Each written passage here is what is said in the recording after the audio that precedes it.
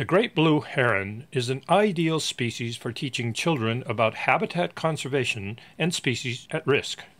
At the Salt Spring Conservancy, we do this through the Heron Champions program. Heron Champions is one of several award-winning educational programs developed by the Conservancy to inspire and teach about conservation, programs aimed at getting every student in our school system out into nature every year. Heron Champions begins in the classroom. Tapping into student interest in animals and nature, we explore questions about the heron's life. What do students know about the Great Blue Heron? What do students wonder about them?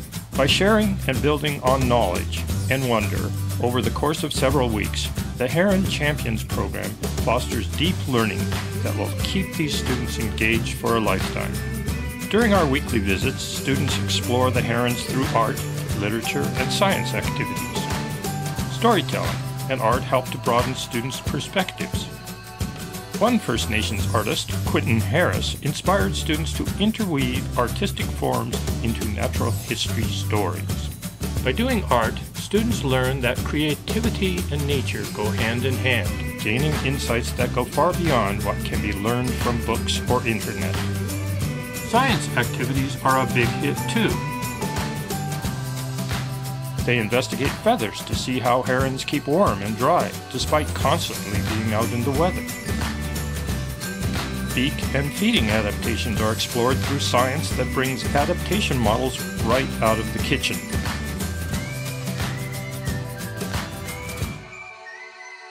More observation of all birds, not just herons, comes out of these explorations.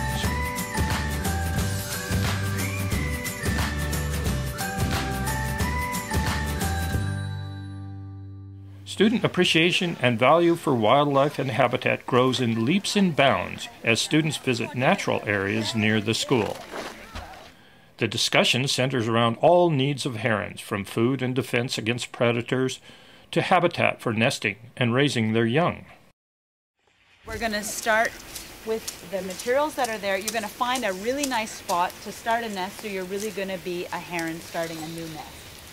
And even though heron nests are in the tops of tall trees, building a heron nest on the forest floor is a powerful connection.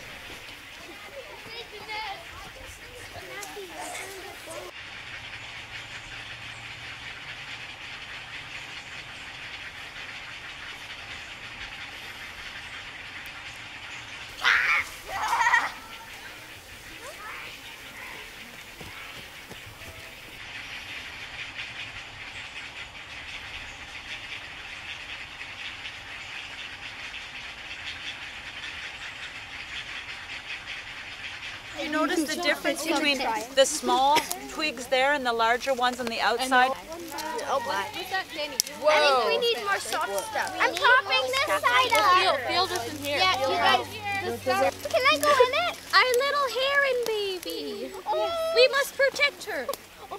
We must protect her.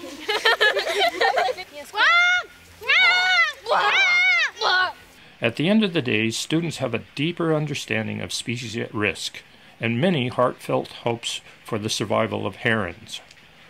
Writing down their hopes for the future is another step toward becoming a heron champion. We hope that heron champions go on to become champions of habitats, of species at risk, champions of nature conservation for future generations.